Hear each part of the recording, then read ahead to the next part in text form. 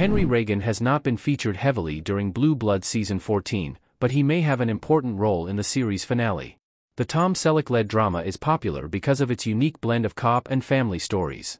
The series features a close-knit family of cops, and the Blue Bloods family dinner is featured in every episode.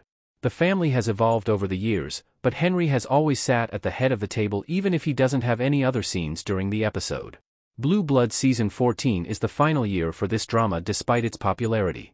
Although some of the stars have joined efforts to save the series, it is not likely that CBS will change its mind, so the writers will have to focus on wrapping everything up during the series finale.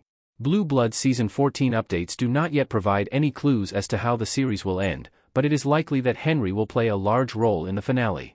Frank's story could make Henry crucial to Blue Bloods' ending.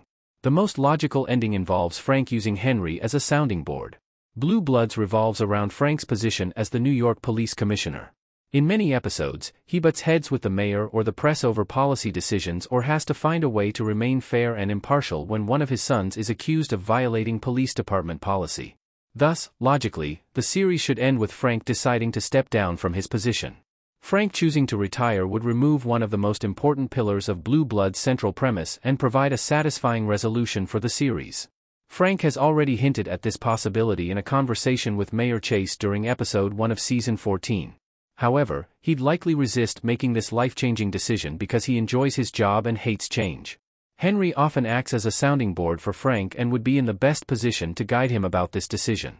Henry could talk to Frank about his own decision to retire and encourage Frank to consider it seriously. If Blue Bloods goes in this direction, Henry and Frank's final scenes could be among the most moving and memorable of the entire series. Other Blue Blood stories Henry can help end.